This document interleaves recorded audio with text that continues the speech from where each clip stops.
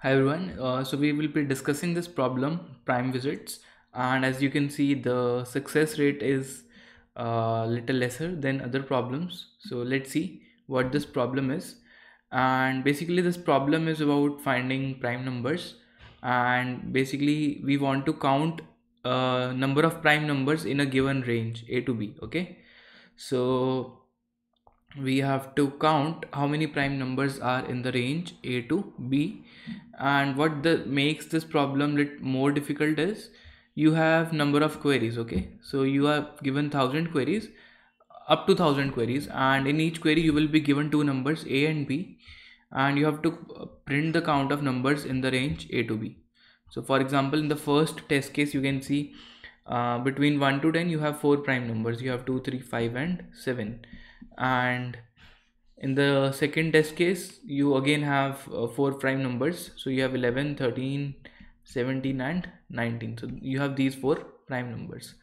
So what is a possible mistake that people are doing in this question is they are trying to find the numbers in the range a to b for every query. Okay, for every query.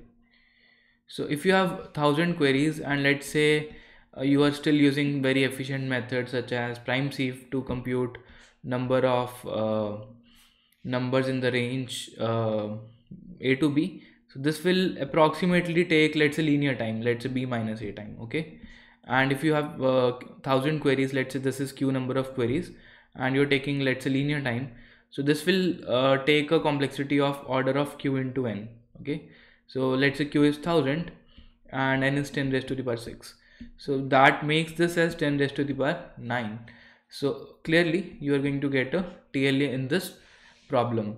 The trick that we have to use to solve this problem is we actually need to avoid computing prime numbers for different queries. So we have to compute prime numbers only once. Okay, so what we will do, we can make a prime sieve and we can just run the sieve code once to pre-compute an array of primes. So the idea is to pre-compute the array of primes. For example, if you have 2, 3, 5, 7, so you put 1 at those indices where you have prime numbers and all other indices are 0. So this you can do using prime sieve, and this takes a time of order of n into log of n. So it is approximately linear.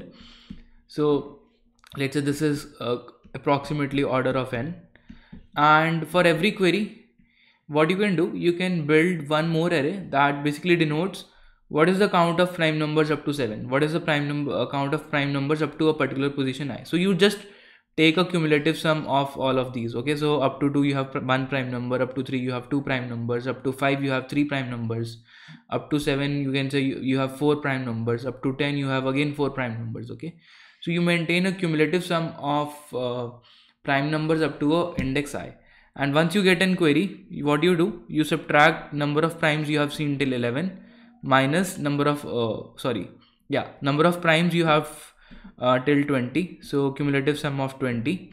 That basically denotes up to the number 20 how many primes you have, minus cumulative sum of 10. So that basically subtracts how many prime numbers you have up to 10. Okay, so up to 20 you will have 8 primes, up to 10 you will have 4 primes. So this will give you 8 minus 4, 4. So basically you will be doing each query in O1 time once you have computed a prefix sum array, okay, or the cumulative sum array. So that will reduce the complexity from q into n into order of q plus n. Okay, so this is the complexity to pre-compute the primes, and this is the complexity for q queries, and each query runs in order one time. Okay, so this is what we are going to do.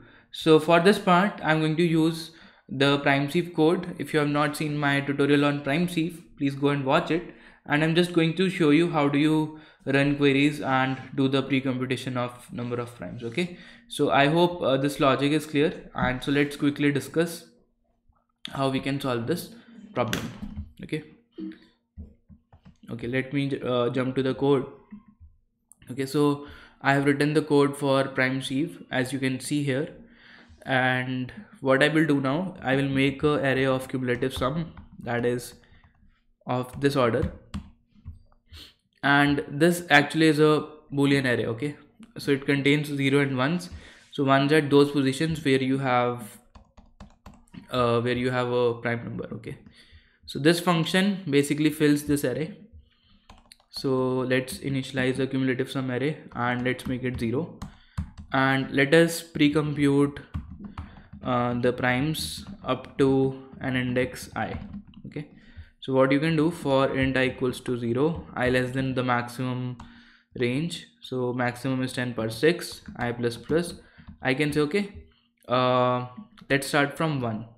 Okay, so cumulative sum of I equals to cumulative sum of I minus 1, whatever is the number of primes till the previous index, plus 1 or 0 depending on the current I. Okay, so if I number is prime, then P of I will be 1, otherwise it will be 0. Okay, so plus P of I.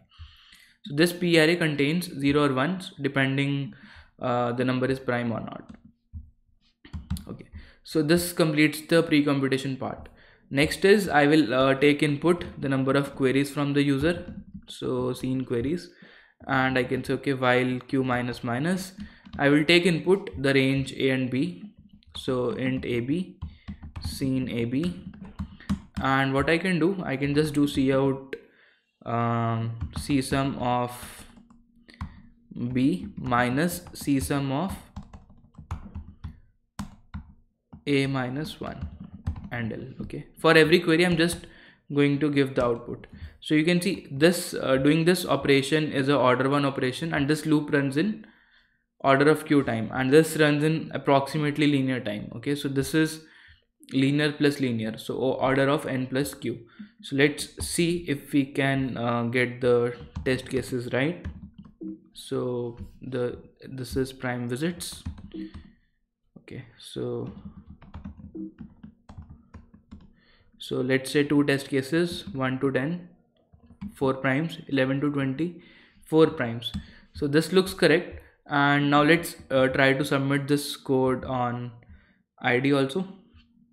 Okay, so let's make the submission. Okay, so in the meanwhile it's getting submitted. I'll just give you a quick recap of what we are doing here. So basically this P array is an array like this. Okay,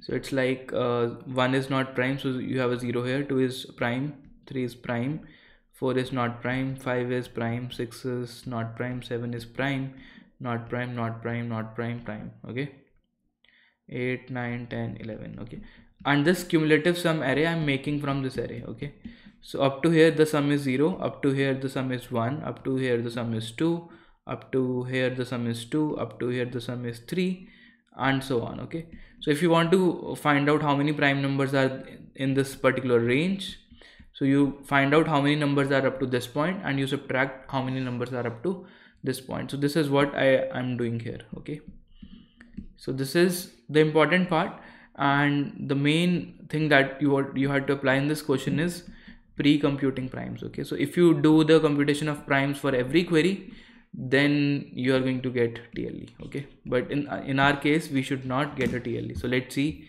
if we passed all test cases. Okay, so you can see we have passed all test cases and our code is correct. So thanks a lot. I hope you would solve this problem now.